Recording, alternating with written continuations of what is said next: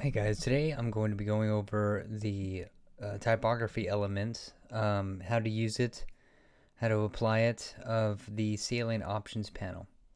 So one thing that you have to, well, there's a couple things you have to remember. One, there are many different, this one is loaded from the theme. If it wasn't loaded from the theme or from the demo import, it wouldn't have these, which would be fine. But you have to replace each one with whichever typography that you usually use. So, and in each of these elements, I don't really ever mess with the custom response settings. I usually just let Salient handle that. Um, if there's a problem, then I can just fix it it's usually on the mobile, or you can use a custom heading or something like that. A couple issues that you may run into is, let's say that you are developing a page. Let's say, right here. And if you use custom heading in one of the if you use custom heading in any of the places, you need to make sure that you're checking the theme, the default. Just making sure that you let's see if this uses custom. Basically, if you just use the custom heading tool, which is used a lot in Salient's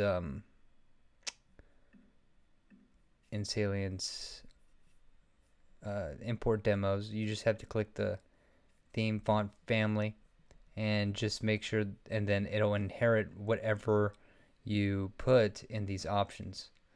The other thing is that you need to make sure to click on like the new, let's just say this is Montserrat.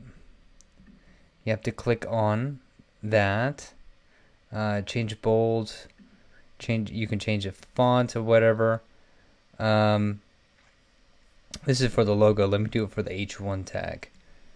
So then you have to, do it for all H2, H3, all the body font as well.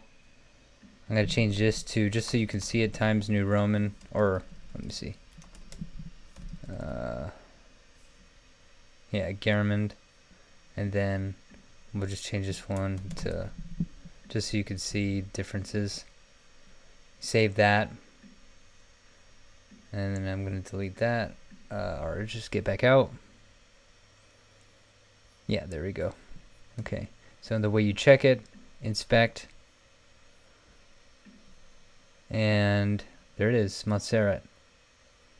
Now, the other thing that you want to troubleshoot is that if you're not seeing it correctly, you may need, and you can see the text was changed too, along with that. If you're not seeing a change, then you need to either clear your cache, purge your cache, depending if you're using like a CDN, Cloudflare, or any of that. Really, or do your browser cache, do your WP Rocket if you have a plugin that caches your site. Make sure to either deactivate those and recache and everything, and make sure that everything is working properly. And then if that's not working, then you have something blocking the element here from actually taking over, and something is overwriting it. So you need to find that and eliminate it within these panels. So if you see something like this, if this was striked out, then something is overwriting it. And sometimes whenever I would click this on, it would act a little janky. So not all the time, but sometimes. And then a lot of times it was either the custom heading wasn't working, wasn't clicking over. If that's the case, then I would use split line heading like he does here to replace it, in case custom heading isn't actually accepting the default family, or just using simple text. So I hope that helps.